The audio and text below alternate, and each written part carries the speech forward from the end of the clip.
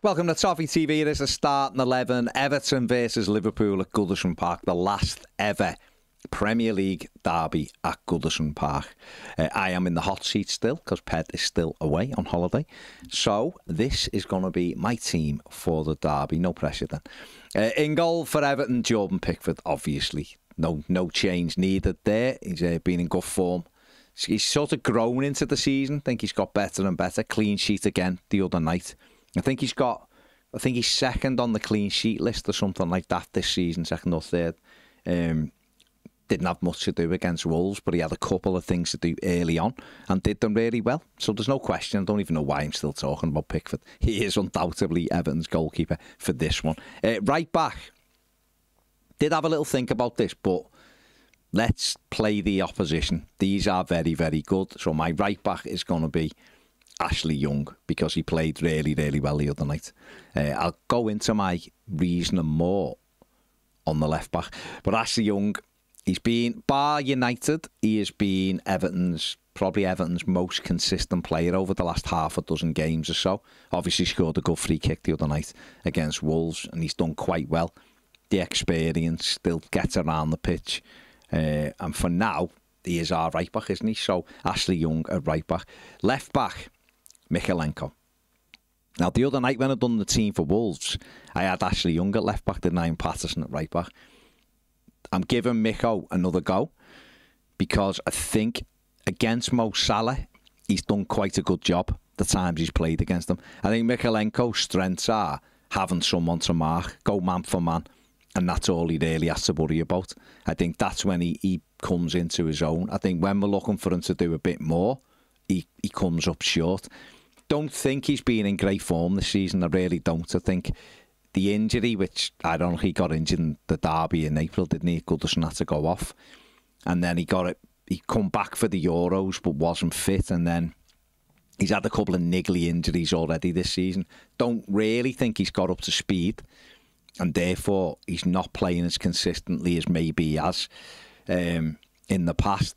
But I just think when you give him a task to do, like Mark Mo Salah, it's one of the most difficult jobs in football probably, because Salah's probably the best right winger in football at the moment. But he can just concentrate on the defensive side. So that's why I've gone with Mykolenko at left back. Left centre back, Jarrod Branthwaite. Again, hasn't been as good as what he was last season, I think it's fair to say. I think he a little wobble at Old Trafford at the weekend. Was better against Wolves, still not sort of like at the level that we've come to expect of Jarrod, but he's still comfortably one of our best centre-backs he's the best centre-back without a shadow, so Jarrod there. And then partner him, James Tarkowski. I thought at Old Trafford, Tarky looked way off it. I was a little bit concerned. But against Wolves the other night, I thought he'd come in and give a strong performance. He was up against, Strand Larsen, who's a big, powerful centre-forward. And I think he likes that game. When he's up against, a big centre-forward and he can get physical with it, I think he likes that side of it. And that suited him. But he did have a good game the other night against Wolves. Obviously, had a goal chalked off as well from a set play. And he is so important off at set pieces. And if Everton are to win or get a positive result against Liverpool, set pieces will be huge for us. So James Tarkowski alongside Jarrod Branthwaite. On the right-hand side is Illiman and Jai. The same as what John Dykes did with him the other night. Play him out on the right-hand side. I just think there was a decision to make on Jesper Lindstrom. I don't think he's done enough, to be honest. And I think this is a game where everybody has to focus, everybody has to do their job. And although there is a player in Lindstrom, and I've said it before, he's better in a central area, I do think Njai will work his socks off for us on the right, and then obviously can cause Liverpool issues going the other way. So he's going to play on the right-hand side. On the left-hand side, Dwight McNeil. Again, I understand that people who watch this channel will know that for me this is a massive contradiction, because I actually don't think Dwight's best position is on that left-hand side. However, when you're playing against a team as good as Liverpool, and you understand that the defensive side of the game, or shape rather, is probably the most important thing, then you have to sort of put players in where they're going to stick to the task. The option is there to switch McNeil and Njai, of course. They can both flip over and do a bit on the other side as well. But I'm going to put Dwight there to also to add a double bit of protection with Mo Salah and Trent Alexander-Arnold, who I imagine will be back in Liverpool's team for this one. The two centre midfield players, Idrissa Gana-Gueye, been in excellent form again for us. Still, for me, our best midfield player. I think the amount of fires he puts out is incredible. The amount of work he does is incredible. And he is in that centre midfield, obviously. And he's going to be partnered by Orel Mangala again. He was my man of the match against Wolves. He's a player who has got better and better as the season's gone on. I think the other night against Wolves, he linked everything together for us, kept everything ticking over, used the ball really well. He is mobile as well. And I think him and Garner are probably our best midfield combo, certainly at the moment, while Irabunum's out and while James Garner's out. So them two, for me, are our best partnership, and they proved that the other night. They're going to have the work cut out a little bit because Liverpool have got strong, got a strong midfield. But that's for them to come to the fore again. And then ahead of them, Abdoulaye Doucouré. And again, there is other options, of course there is. I think the game's come too soon for Breuer, and I don't think the manager would consider playing two strikers against Liverpool anyway, even if Breuer could sit in at the 10.